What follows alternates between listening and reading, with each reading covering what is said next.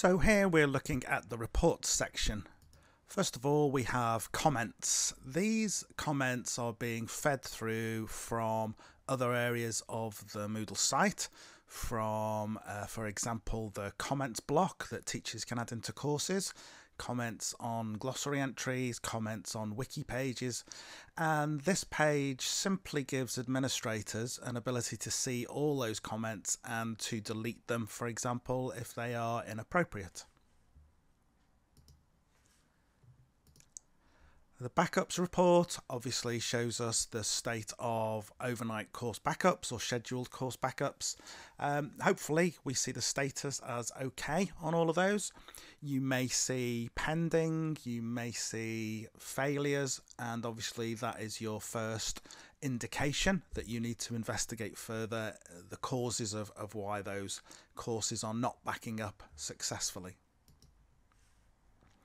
Config changes. This is a very useful page. If you have a number of administrators on your site, there may be changes that have been made to the site, and this allows you to see not only the change that was made, but also who made it. So if you do have, a junior administrator or someone who's learning and you've changed something and it hasn't worked out too well, you can go back through this screen and see who changed what, and maybe ask why, or put it back to its initial value, or resolve it in some other way. A very useful page for administrators. We also have course overview, which shows us information about the courses across your site. Useful to keep an eye on this. Obviously there's different parameters you can use to search for courses, but it does give a good instant overview of what's happening across your site. We have an events list. This shows us all the events that can be triggered or are triggered within the Moodle site, and for each module. So for example, lots of events related to the badge module, and then as we go down we'll find lots of events linked to blogs or comments, for example. So this is really just a list that enables you to understand and see and filter for particular types of events, and we'll see this a little bit later. We have, of course, our logs. Just like on any server or system, we have logs, and you can filter by the site or a specific course, by individuals or all participants.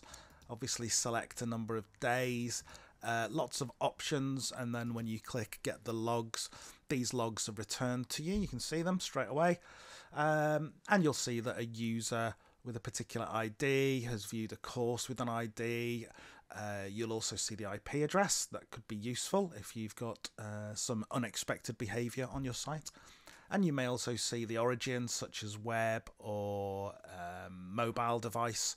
So very useful for understanding what's happening or what's happened across your site. And as well as the actual logs, we also have live logs. So these are the logs from the last hour, which continually update. It's probably not a good idea if you've got a server that's struggling for processing power or memory, that isn't performing wonderfully. Then you probably wouldn't want this site just left open permanently, because every 60 seconds it's going to poll your site.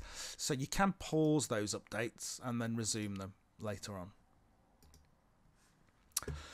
The performance overview page gives us a quick overview of the performance within the site and some indicators that may just remind you that these things take processing power. So automated backups, most sites will want to run course backups. This is enabled, but of course it does remind us that during that backup process the server will be slower because it's using a lot of resources. So these are really just good indicators of the overall performance, and certainly if you've got anything in red, you'd want to investigate further there. As well as that, we can see the question instances. So every question type that's used across the site. I'll just do all at this stage. So we can see that on this site, obviously it's just a testing site, we have one particular question and it's in this course and it's visible. Clearly on an active site, you're going to see a lot more questions and be able to understand how that module is being used across your site. We have a security overview as well. Now here straight away we can see there's a potential security issue in that the Flash filter is enabled on this site. As you'll know, lots of people moving away from Flash now because of the inherent security issues. However, you may have a site that uses Flash video and you need to have that enabled. So this is important to notice. But you know, in some cases, the warning, as long as you understand why it's there, then that could be okay. Perhaps one here that I would pick up on is that the config.php file on this site can be changed, and that should be totally restricted to only the root of the server. So that is a security issue that I'd want to address in this particular case. Lots of good information in there.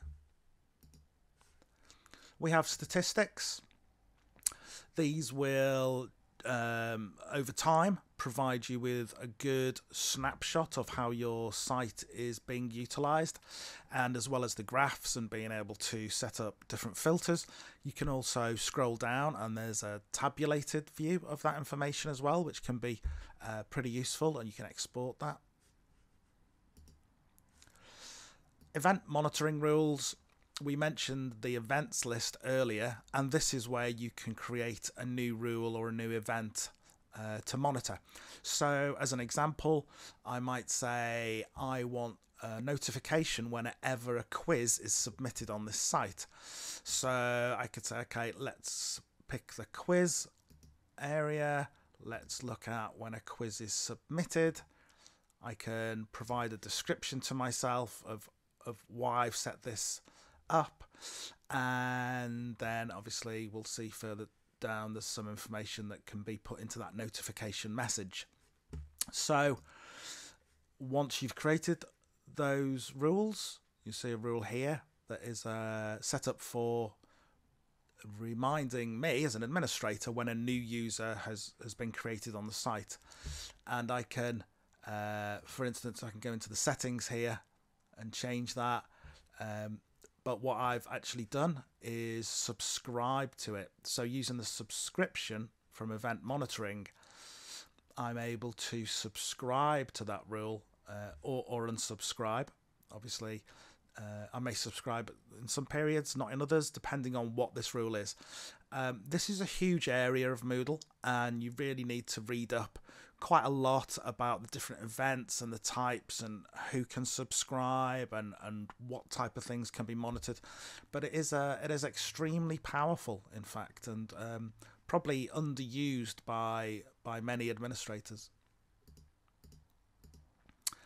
And then finally, in that reports area, we have a spam cleaner, which is just looking a text file which has lots of typical spam words in there.